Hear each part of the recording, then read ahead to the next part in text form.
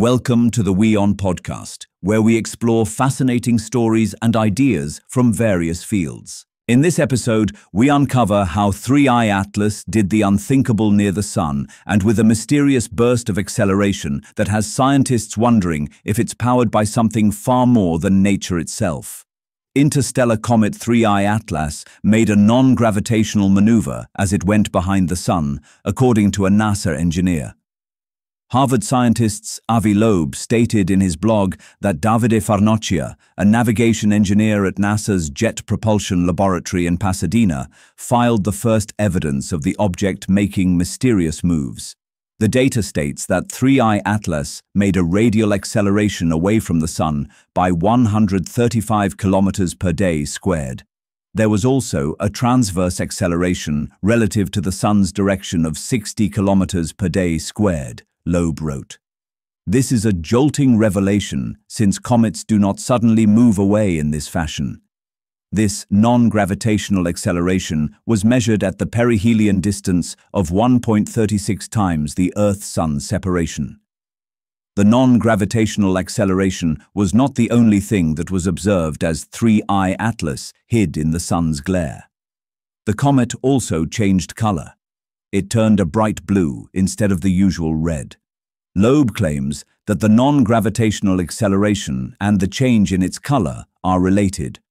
The non-gravitational acceleration might be the technological signature of an internal engine, he wrote. This might also explain the report on 3I Atlas getting bluer than the Sun.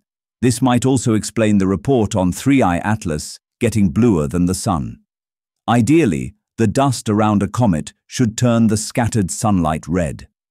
Loeb has called this the ninth anomaly that the interstellar object has displayed. Some observations made by spacecraft have revealed that it became extremely bright as it swung behind the Sun.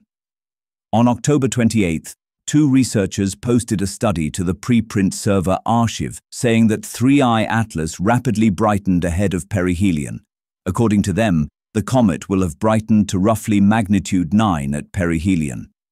Amateur astronomer and comet hunter Warachate Boonplod spotted the comet in images from the National Oceanic and Atmospheric Administration's GOES-19 weather satellite. He noted in the comet's mailing list group that the brightness of 3I Atlas was comparable to nearby stars with a magnitude 11.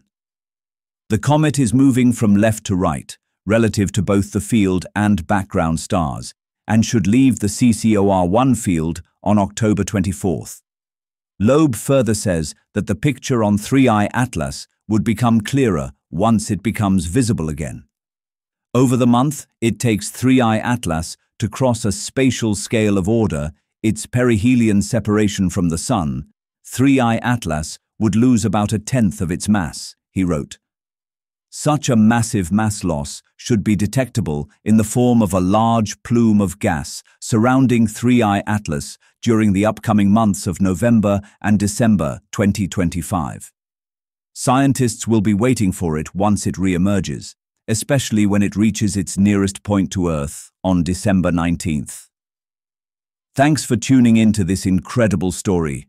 If this episode resonated with you, don't forget to hit the like and subscribe button for more captivating stories to come. Stay tuned.